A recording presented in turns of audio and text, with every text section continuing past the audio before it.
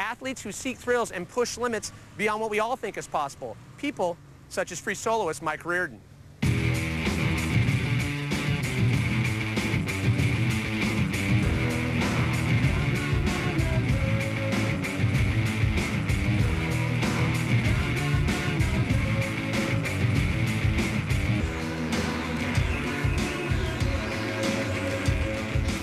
There's all forms of rock climbing. There's climbing close to the ground where you're doing more of the physical pursuit. There's climbing with a rope and you use the rope kind of like a video game where you get a do-over if you screw up. There's climbing where you're using the rope by actually pulling your way up the rock. And then there's just you and the rock. That's what I do.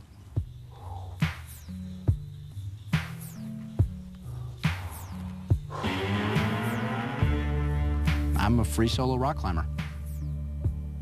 It's fun. It's exploratory. It is the ultimate excitement. It's one of those things that if you do it once, you get an idea. You do it several times, you're getting a little closer. Do it every day for about 15, 16 years, you understand it. Otherwise, any kind of explanation that I give you, words fail. You know, he kind of sees this as a gift. I mean, it's something he can do. It's something that not many people can do, very few people can do. And so I see some humbleness. I mean, he's, you know, if you talk to him, meet him, you know, he's very outspoken, tells you what's on his mind. You know, he can suck the oxygen out of a room. And yet, you know, he's just kind of, I think, a little bit odd and, you know, by all of this, you know, just what he's been able to do. Throughout his free soloing career, there has been several whispers of disbelief and controversy surrounding Michael Reardon. Reardon has spent the last 2 years laying to rest any questions about his credibility and proving he is arguably right now one of the best free soloists in the world.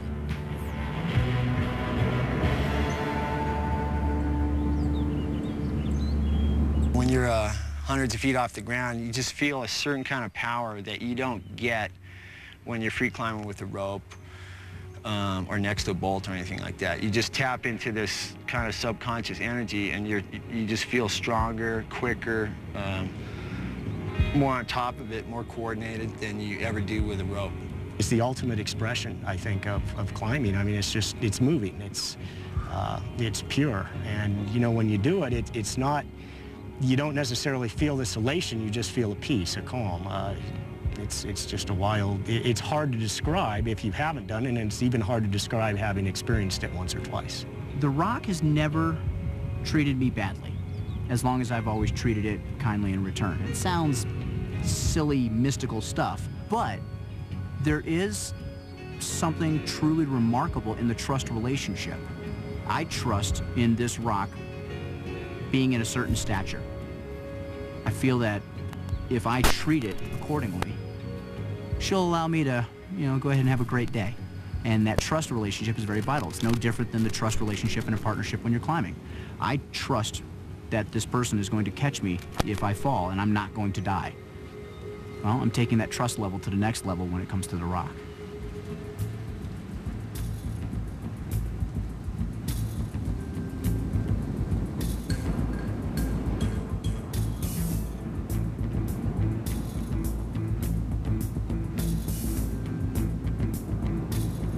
Free soloing, people just don't understand it. But part of it is because society gets really homogenized. They take words and they abuse them so bad. They take words like extreme, and now they're describing golf putts. I mean, a golf putt is not extreme.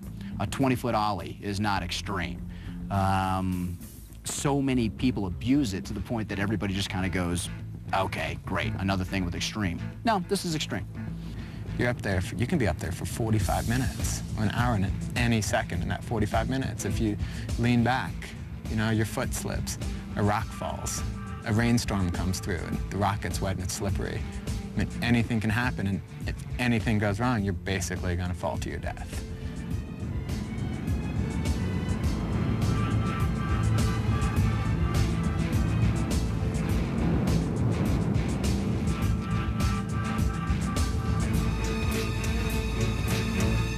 There's an extreme amount of focus within what I term the 8-foot eggshell. A couple feet above me, a couple feet below me, a little bit around me. That's pretty much all I can see. That's all I'm paying attention to. Yes, I understand that I'm a certain distance above or whatever, but it's almost a relief when you get to a point where I'm not reversing this. All right, well now all I have to worry about is not even worried. Now all I have to concentrate on is moving forward.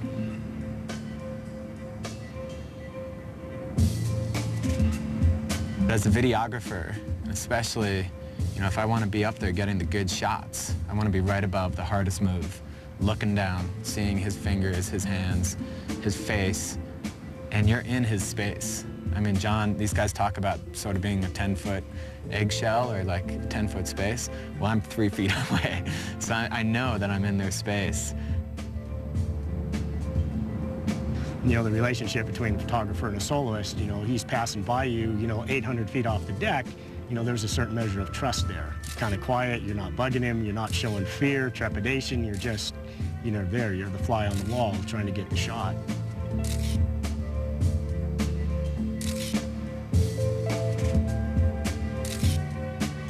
The stakes are so high, and it's inspiring to see people like calm, moving smoothly when there's like, I know if I were in that position, I'd be freaking out. My mind would be playing such games with me. So it's like, I'm really drawn to filming it, but it's like, I don't know, it's also nerve-wracking. I enjoy climbing on a rope. I enjoy falling every now and then. I mean, I enjoy going for it. I boulder all the time with crash pads and all that. And I'm a huge chicken when it comes to doing certain things on a rope. I mean, I have a rope on because I expect to fall. That's why you put a rope on. You think you have a chance of falling. So it's kind of humorous when people think that all I do is this free soloing stuff. No, I train. I train for it. But I train to climb the rock in the purest style possible. Soloing is just cool. It's just fun. I mean, God, the freedom just to go ahead and play. I mean, it's a playground up there. I just feel extremely lucky to have that ability, and in turn, it makes me train harder to have an even greater ability for it. Loving is what I got. I said remember that. Loving is what I got.